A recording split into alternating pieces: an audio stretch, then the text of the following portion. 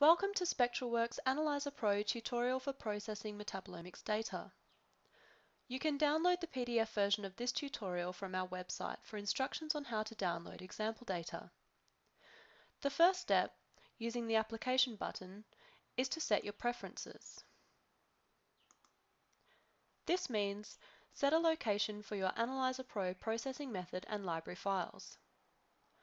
I've downloaded the example data to a folder on my desktop. This is where all of my AnalyzerPro files will be saved for this project. From the Home tab, select Data File.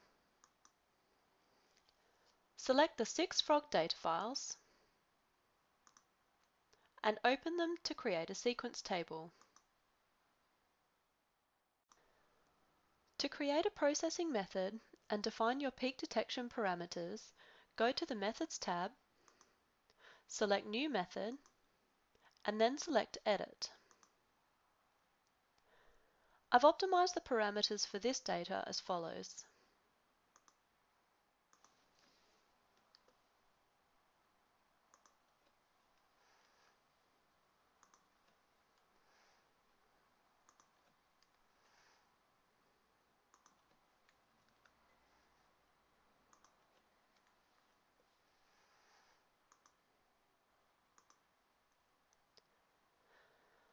Once you have finished entering your processing parameters, click OK, and then click Save.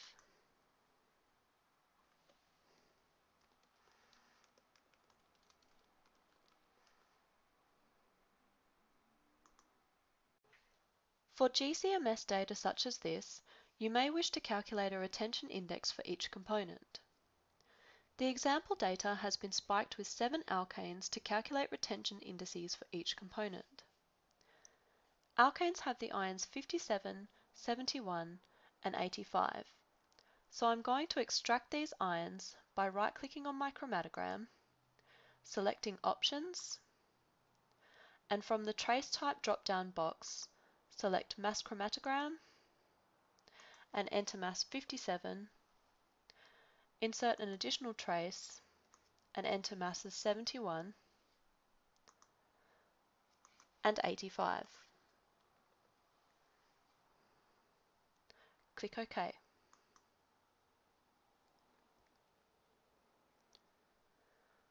By holding down the left mouse button, I can zoom in on my chromatogram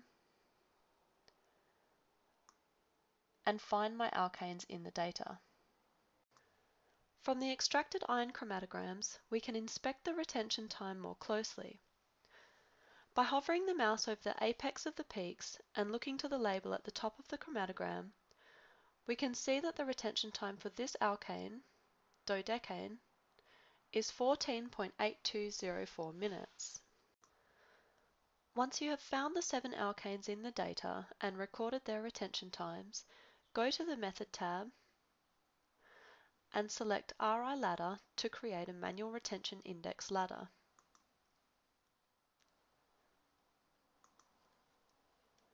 Enter the name of the alkane, its retention time,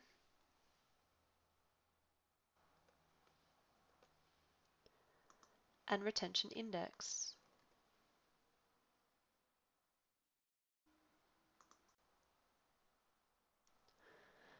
Populate the table with the retention times and indices of all 7 alkanes and click Save.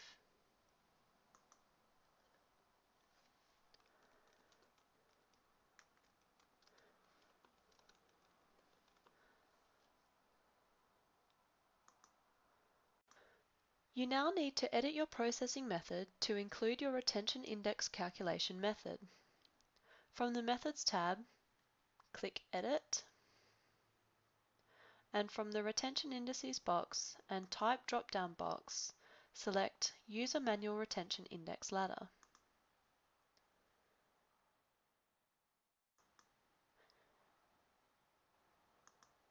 Insert the ladder method file you just saved. Click OK, and then click Save. As an alternative to the manual retention index ladder, You may like to use a retention index calculation method, which will find the alkanes in your data files to calculate retention indices for each component. To do this, you will first need to process a data file. From the Home tab, select the Sample button, which will process the data file against your saved method. Once the file has been processed, select Retention Index from the Home tab. This method editor contains the details of each peak in the processed file.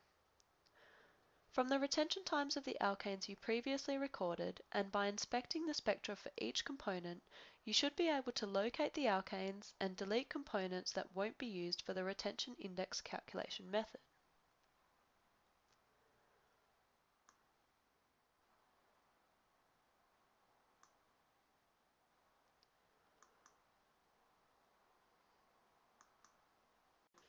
When you have the 7 alkanes in the method editor, update the names of the alkanes and the retention indices.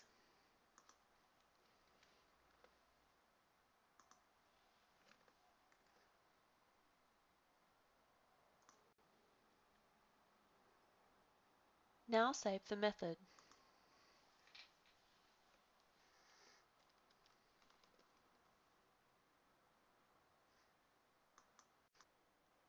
Edit your processing method to include your retention index calculation method. This method can be used to either calculate a retention index using a method and data file, or calculate a retention index for each file using a method. Select the data file from which your retention index method was created. Now select the method you saved.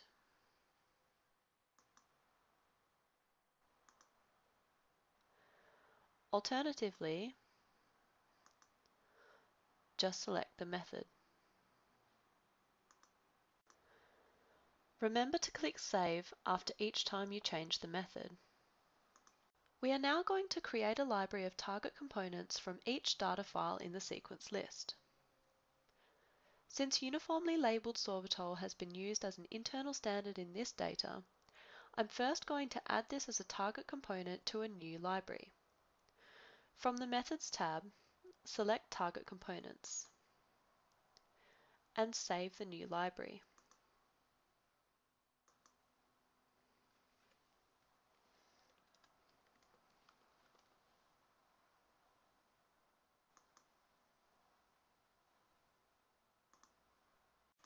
In the data file, find sorbitol which elutes at approximately 30.6 minutes. Right-click the deconvolve spectrum and add as target component to the library you previously saved. Rename sorbitol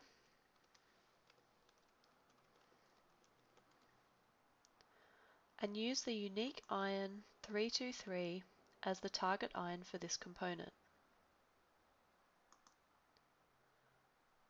Save the library and exit the editor. We can now complete our processing method. Edit your method to enable target component searching and enable library searching to search against the NIST library if you have it installed. For this dataset, I'm going to use a manual retention index ladder. Click OK and then click Save. To process your sequence, go to the Home tab and under Process, select Sequence. Name your sequence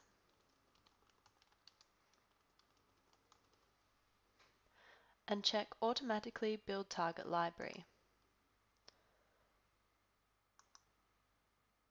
I'm going to build my library using retention indices rather than retention time. Now click Process.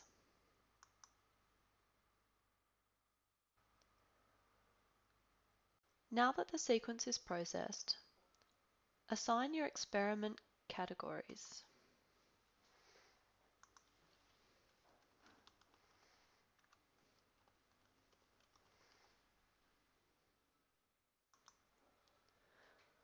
From the category drop-down boxes, assign a category to each sample.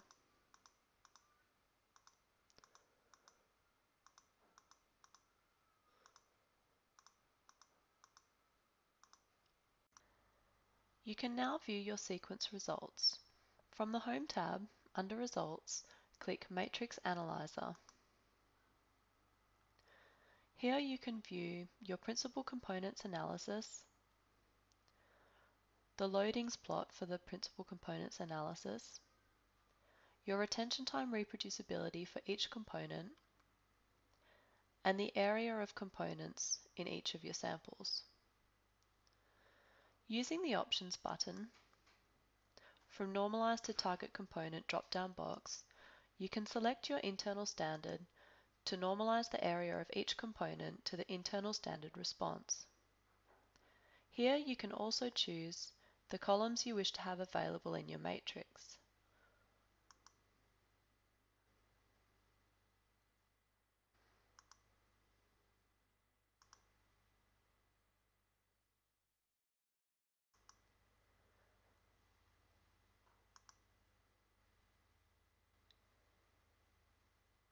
The columns in your matrix display the response of each component, the normalized response of each component,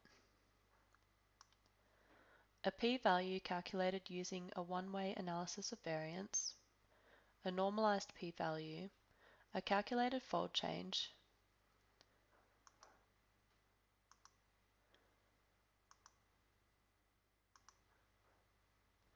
a normalized fold change, and the percent detected for the component across the samples.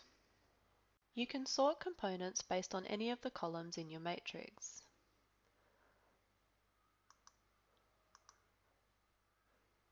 You can also delete rows by clicking the Delete Selected Row Trash Can button.